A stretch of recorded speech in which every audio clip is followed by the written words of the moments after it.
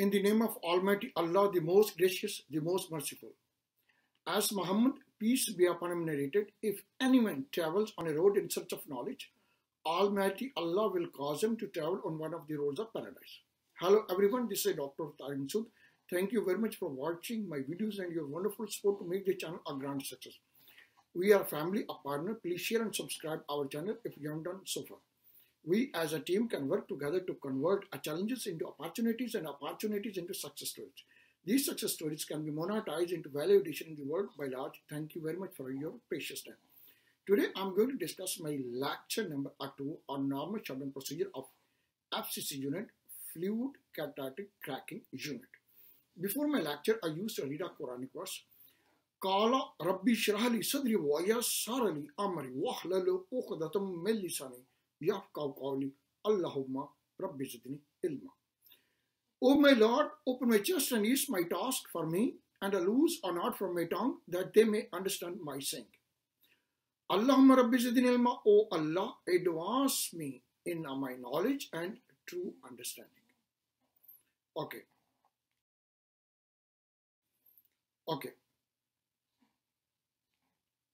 Fluid catalytic cracking FCC unit, lecture number 2. Normal shutdown procedure. Normal shutdown procedure, key takeaway points. In my earlier lecture, we have already discussed reactor, regenerator, and fractionation section. Today, we are going to discuss gas concentration section. Before gas concentration section, we will recap few items from my earlier lectures. During scheduled shutdown, the catalyst sections and main column exchanger circuits will usually be inspected and cleaned. Depending on the work to be done, the main column might have to be water washed for entry. The gas concentration section's equipment is pumped out and purged with steam. If the columns are to be entered, they too must be water washed. Precautions must be taken that the reactor has been cooled sufficiently before allowing air to enter the vessel. This is done to guard against the possibility of auto ignitions of any hot coke deposits in the reactor or its vapor line. The vessel should be cooled below 150 degrees Celsius, 300 degrees F, as measured at the upper reactors. Before any manway or nozzles are opened, riser or stripper steams can be used as an add-in cooling the vessels as required. Okay, number 1. Notify the tank farm or blending station that the FCC unit is coming off steam and that the product quality and quantity will be decreasing. Number 2. Begin slowly lowering the reactor temperatures to 480 degrees Celsius. At the same time, begin decreasing the heavy naphtha and LCO product flows. This will make the main column bottom materials lighter, adding the flushing of the bottom circuit. When it is felt the reactor and main column are hydrocarbon free, decrease the risers and main column or bottom steam flow until only a trace is showing at the drain located at the reactor vapor line blind. Remove the blind in the reactor vapors line vent and install a blind in the main column inlet. After the main column inlet blind is installed, shut down the main air blower if the regenerator temperature are below 150 degrees Celsius or 300 degrees F. Shut off steam to the risers after the blower is shut down and the reactor temperatures are below 150 degrees C. Once the main column inlet blind is installed, increase steam to the column bottoms and steam to atmosphere for 1 to 2 more hours. Drain condensate from the bottom of the reactor's vapors line vent. Next, connect steam hose and steam out all pumps around circuits. Drain condensate at low points. When the steam out is completed, be sure vent and drains are fully opened before shutting steam off to avoid pulling a vacuum. Okay, when the main column top temperature cools to 40 degrees Celsius, 100 degree F or less, tie in and start a plant water to the main column reflex pump sections, fill the overhead receiver, then start the reflex pump and send water to the top of the column. Drain the column bottom and low points. When water flushing is complete, blind work required for entry. Next, when the gas concentration unit columns are empty, steam out the unit as required, as with the main column. Those gas concentration columns which will be open for entry and work should be water flushed after steaming. Okay, when the unit is steamed out, open manways to ventilate and cool the vessel for entry. Note that when the reactor and the regenerator are entered, the cyclone dip pipes will contain some hot catalyst trapped by their flapper walls. Okay. Gas concentration sections. Today we are going to discuss a general procedure is written to cover a normal plant shutdown as would be required for periodical inspection of the equipment in the unit. Okay. As the feed to the reactor horizon is being reduced, the gases of feed to gas concentration section will go down immediately. Okay, shut down the operating sponge absorber, a lean oil pump, and pressure the rich oil remaining in the sponge absorber to the main column.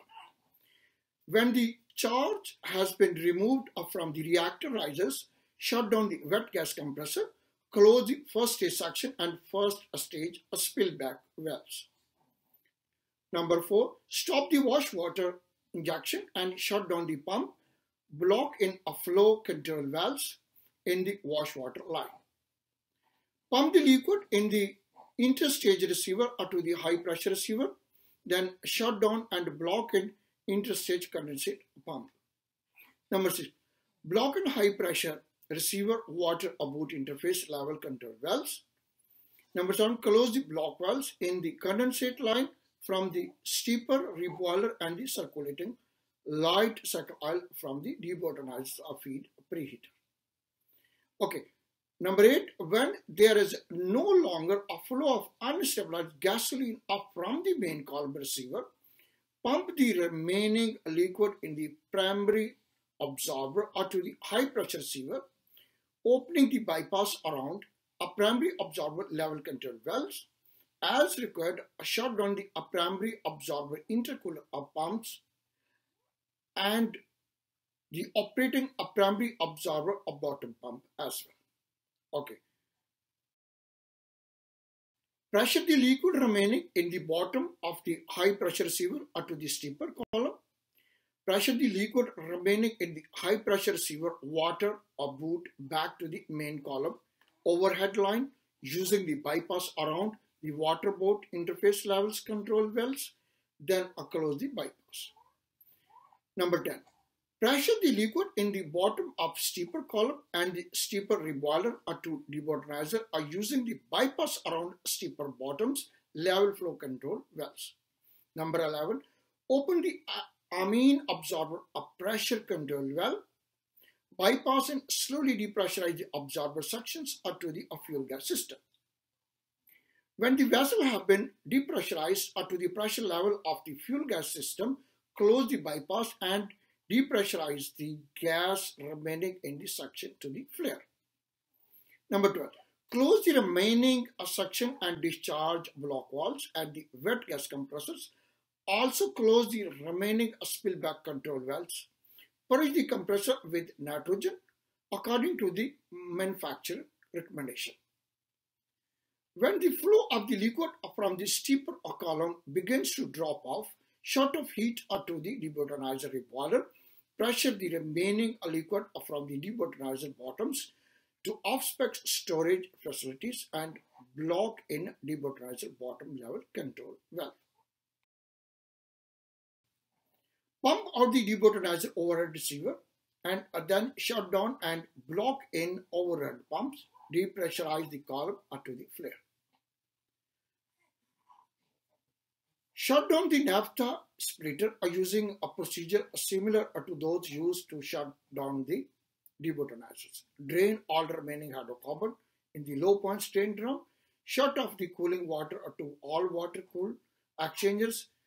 Open vents at the top of the columns and thoroughly steamed out all columns.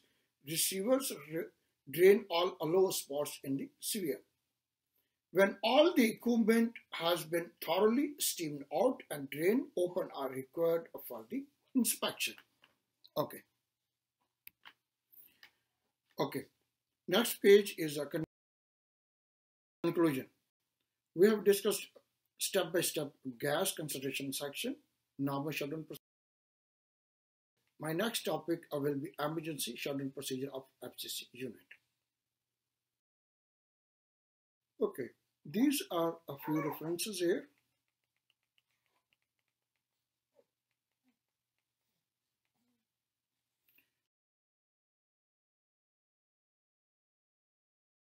Everyone achieve more. Please do not hesitate to send me your feedback, comments to e.masood.dr@box.edu. Thank you very much for your precious time. Please stay at home, stay safe and inspired. Thank you very much.